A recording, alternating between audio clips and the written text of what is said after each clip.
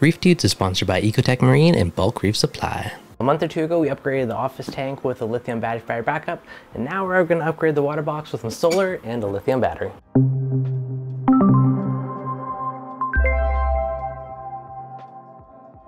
What's going on, guys? Devin from ReefDudes.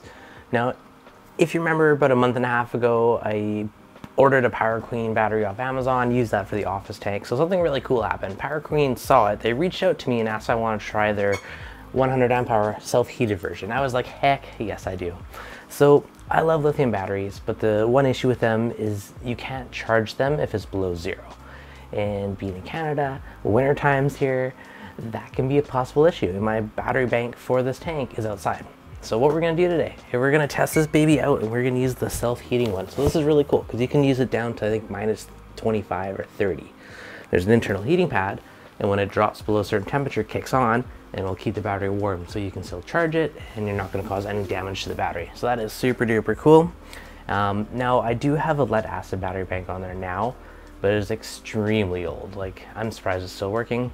It's probably at a much reduced capacity, but this is a good excuse to upgrade it. So just as a bit of an update, this is a project I did many years ago. I got 4 100-watt panels that I put on the side of my deck, and that wraps around and goes into my little solar charging station area. All of them feed into this MPP controller by EPever, and I do have another smaller one of these, and I think I'm gonna do a separate one because lead acid batteries charge at a lower voltage than lithium.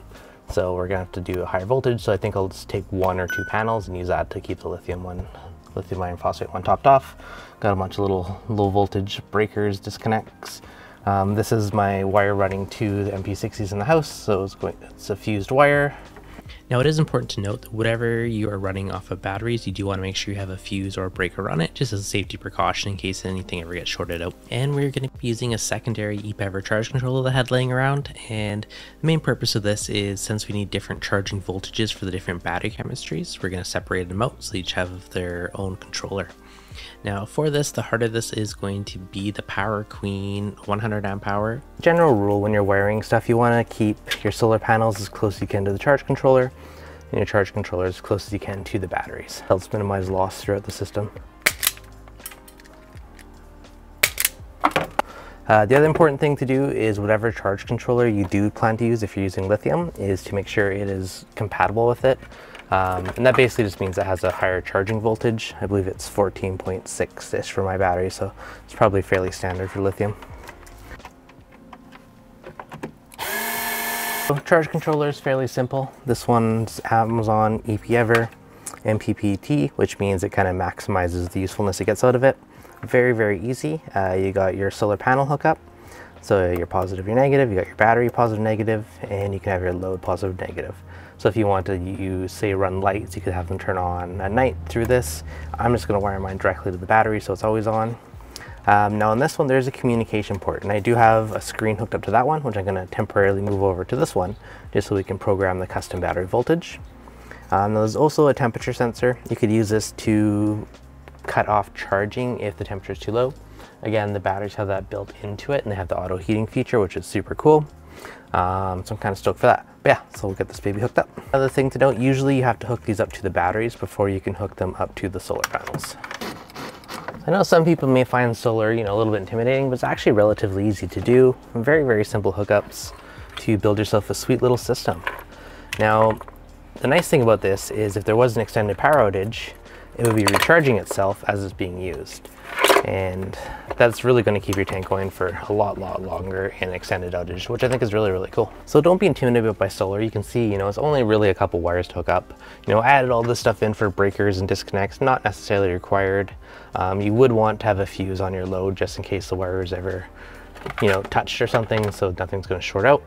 Pop the fuse and there's an arrest. So this is the fuse that I have in line going towards the vortex. So it can charge and discharge down to minus 20 or minus 4F, so that's pretty solid. Now the main thing that we got to do now is set up all the parameters for a custom battery on the charge controller.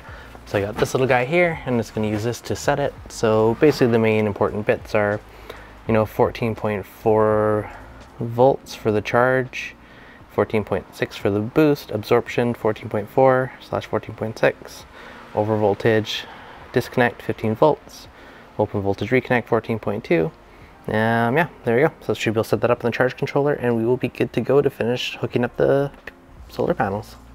Now that we got our controller programmed for lithium, we can hook up our solar panels.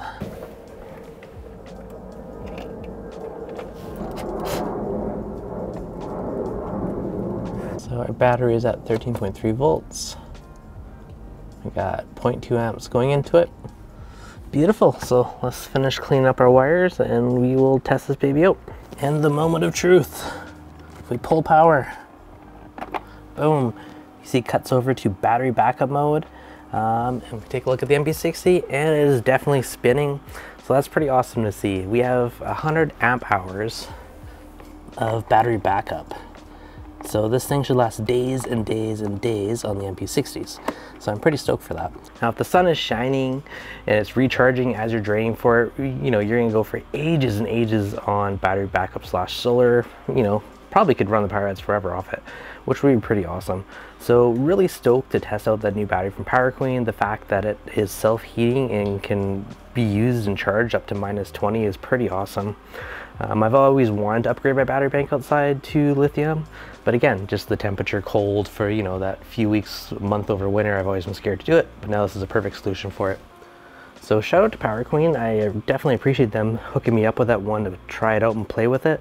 I'm really happy with the other batteries, so super stoked to see how this one holds up over winter. And I will of course give you guys an update in a month or two once we get through the coldest season of the year and see how things are faring. But yeah, the tank is definitely nice and protected now. As always guys, if you want to check anything out, we'll have links in the description. If you enjoyed this, hit that like button. If you're new, make sure you subscribe, and I'll catch you guys on the next video.